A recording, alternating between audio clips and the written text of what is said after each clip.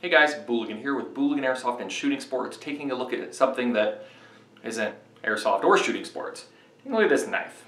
Now, it's a pretty normal knife, nothing too crazy about it, except this was built by me using a kit from Jantz Supply, and I will put a link in the information section below this video. But I want to kind of talk about the process of making a knife like this using one of their knife making kits. It's actually a really simple process. The kits come with everything that you need. It comes with the blade pre-shaped and everything, pre-shaped, pre-sharpened, already have your bevels ground. And then it comes with scales, comes with knife scales, which are just blocks of wood. And depending on the kit you get a different kind of wood.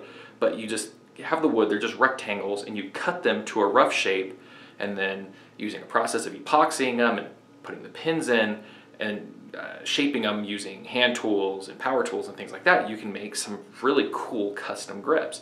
This guy is perfectly designed to fit my hand, and I love the way it turned out. This kit is called the Dolphin kit, and it's pretty inexpensive. It's about 20 bucks, which includes everything that you need except for obviously the tools to complete it.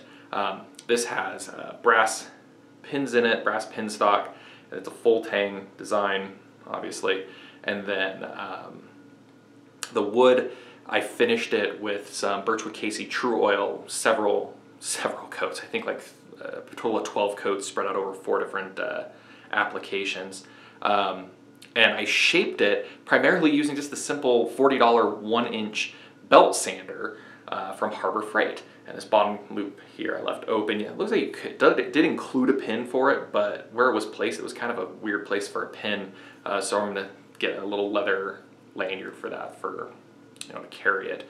So next up for this guy is obviously I need to make a scabbard for it.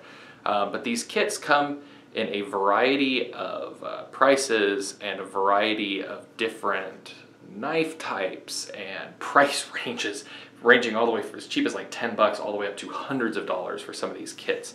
But this might be a little bit of a hobby that I pick up. Obviously this one's a little rough, it's got a little rough around the edges sometimes, but it's my first knife. First one I ever put together from a kit. I'm not gonna really say I built it. I mean, I assembled it. I didn't forge the blade or anything, but I think I did okay for my first tryout. So you can find the information, or you can find a link to purchase this kit and many more like it in the information section in this video. And if this is something that you might be interested in, it's a pretty cheap way to pick it up and start, see if it might be the hobby for you. So you'll be seeing more of these from me in the future. Thanks for watching.